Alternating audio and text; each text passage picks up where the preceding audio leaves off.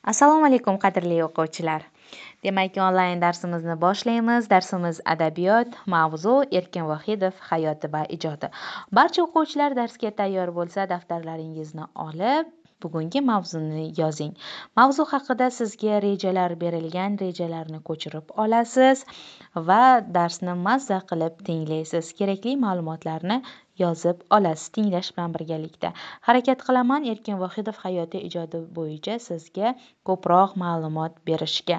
Darsligingizdan qo'shimcha adabiyotlardan ham o'rganishni tavsiya etgan bo'lardim, aziz o'quvchilar. Bilasizmi, Erkin Vohidov O'zbekiston xalq shoiri. Erkin Vohidov 1936-yil 28-dekabrda Farg'ona viloyatining Oltiariq tumanida muallim oilasida tug'ilgan. Uning otasi Ikkinchi jahon urushidan og'ir jarohat olib qaytadi va 1945-yilda vafot etadi. Oradan 1 yil o'tgach, onasi ham dunyodan o'tadi. 10 yoshga yetar-yetmas ham ota, ham onadan ajrab qolgan yosh Erkinni tog'asi o'z tarbiyasiga oladi. Toshkentga tog'asinikiga kelgan shoir qunt bilan o'qishlarini davom ettiradi. Unda kitobga, adabiyotga havas juda erta uyg'onadi. Shoir G'ayratiy tomonidan o'quvchilar saroyida tashkil etilgan adabiy to'garak uning bu havasini yanada alanglatib yuboradi. 15-16 yoshlardanoq tuppa-tuzuk she'rlar yoza boshlaydi. Maktabni oltin medal bilan bitirgan. Erkin Vohidov Toshkent davlat universitetini, hozirgi Mirzo Ulug'bek nomidagi O'zbekiston Milliy universitetiga filologiya fakultetiga o'qishga kiradi. Endilikda u adabiyotni tom ma'noda chuqur o'rganishga kirishgan. Ham o'zbek mumtoz adabiyotini, ham jahon adabiyotini sinchiklab o'rganar ekan, o'zining ijodi ham takomillashib boradi.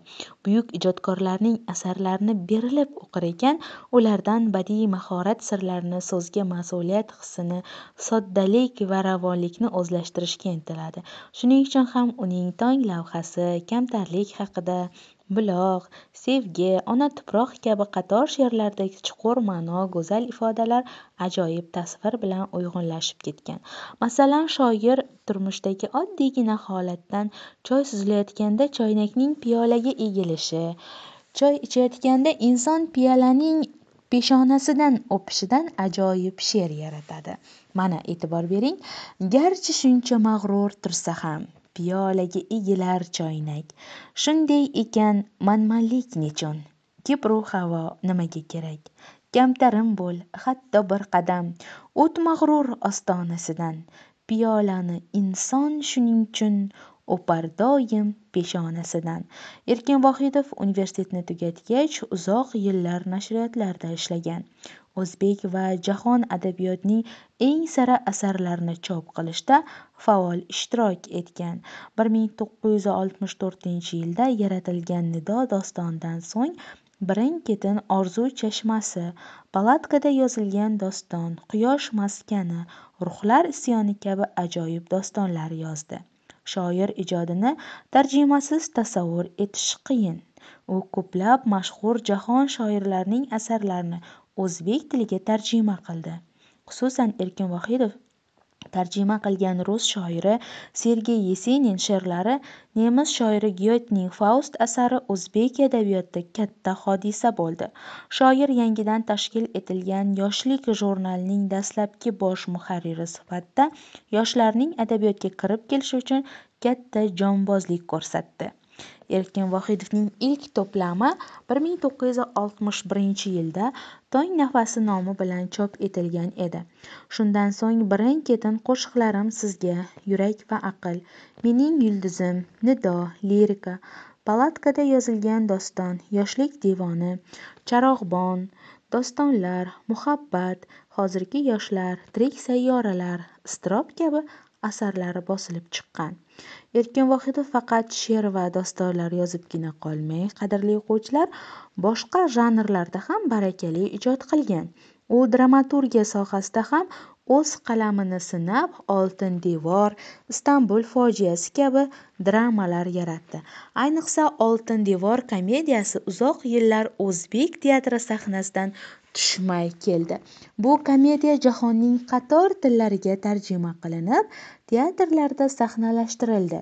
Erkin Vohidov 50 yildan ko'proq davr mobaynida ijod etgan asarlarni to'plab, Ishq savdosi, She'r dunyosi, Umr daryosi va Ko'ngil nidosi nomli 4 jildlik saylanmasini o'quvchilarga taqdim etgan.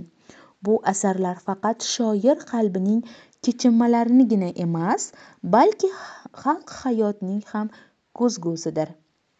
Shoir asarlarida hayotga, go'zallikka muhabbat, yovuzlikka, tubanlikka nafrat yaqqol sezilib turadi.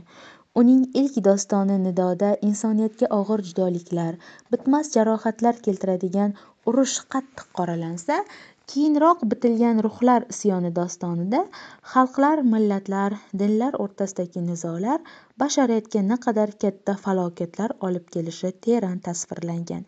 Bu esa shoir ijodida insonparvarlik hamisha bosh mavzu bo'lib kelganligini ko'rsatadi. Erkin Vohidov jamoat arbobi sifatida ham hamisha el-yurt xizmatida bo'lib kelgan. U senat a'zosi ham bo'lgan. Erkin Vohidovning el-yurt va adabiyot oldidagi xizmatlari inobatga olinib, buyuk xizmatlari uchun orden, O'zbekiston qahramoni unvonlariga ham sazovor bo'lgan.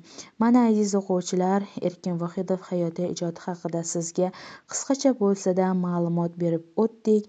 Mana shunday zabardast ma'naviy olamning bir o'zini ajoyib adabiy meroslari bilan adabiyot tarixida o'chmas iz qoldirgan Erkin Vohidov 2016-yil 30-may kuni 79 yoshda olamdan o'tdi. Olamdan o'tsa-da, uni asarlari, bizga qoldirgan ma'naviy va adabiy merosi mangu barhayot yashaydi. Aziz o'quvchilar, siz ham darsligingizdan, boshqa qo'shimcha adabiyotlardan Erkin Vohidov hayot ijodini kengroq o'rganishga harakat qilasiz, Nido dostonidan parcha yodlaysiz. Hozircha esa men sizlar bilan xayrlashaman. Keyingi darslarda uchrashguncha salomat bo'ling.